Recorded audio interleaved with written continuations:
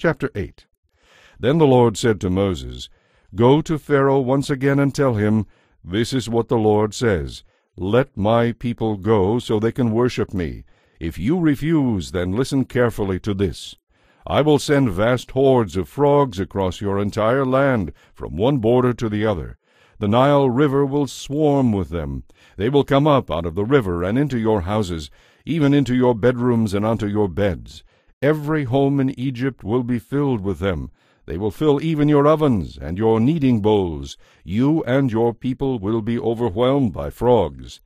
Then the Lord said to Moses, Tell Aaron to point his shepherd's staff toward all the rivers, canals, and marshes of Egypt, so there will be frogs in every corner of the land.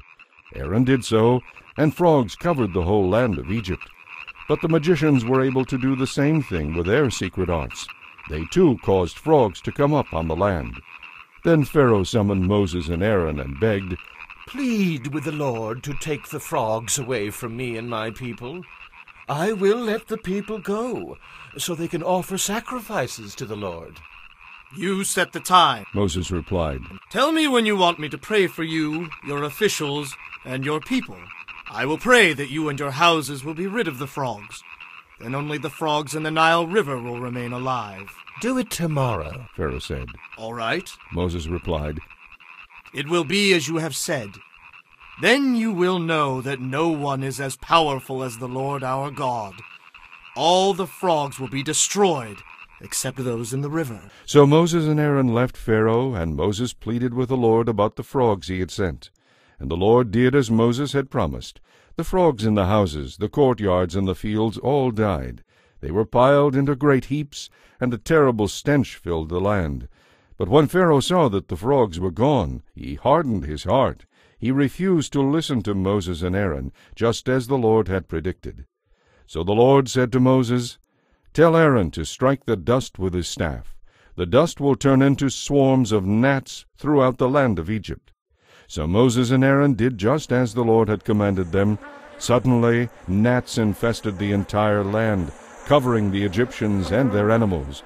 All the dust in the land of Egypt turned into gnats. Pharaoh's magicians tried to do the same thing with their secret arts, but this time they failed, and the gnats covered all the people and animals. This is the finger of God, the magicians exclaimed to Pharaoh. But Pharaoh's heart remained hard and stubborn. He wouldn't listen to them, just as the Lord had predicted. Next, the Lord told Moses, Get up early in the morning and meet Pharaoh as he goes down to the river. Say to him, This is what the Lord says, Let my people go so they can worship me. If you refuse, I will send swarms of flies throughout Egypt. Your homes will be filled with them, and the ground will be covered with them. But it will be very different in the land of Goshen, where the Israelites live. No flies will be found there.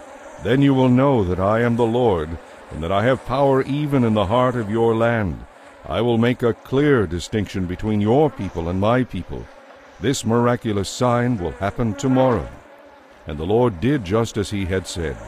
There were terrible swarms of flies in Pharaoh's palace and in every home in Egypt. The whole country was thrown into chaos by the flies. Pharaoh hastily called from Moses and Aaron. All right, go ahead and offer sacrifices to your God, he said. But do it here in this land. Don't go out into the wilderness. But Moses replied, That won't do. The Egyptians would detest the sacrifices that we offer to the Lord our God. If we offer them here where they can see us, they will be sure to stone us. We must take a 3-day trip into the wilderness to offer sacrifices to the Lord our God, just as he has commanded us.